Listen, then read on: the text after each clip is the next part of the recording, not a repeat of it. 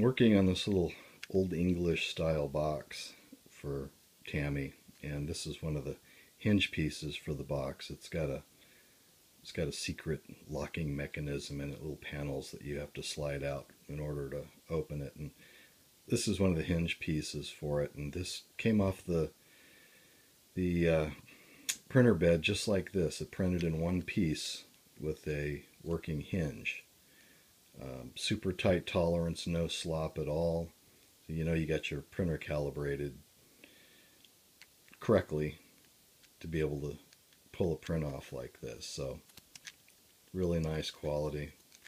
I printed this at 0.1 millimeter layer height, so a little higher resolution. Took about half an hour, 45 minutes to print that. Very nice.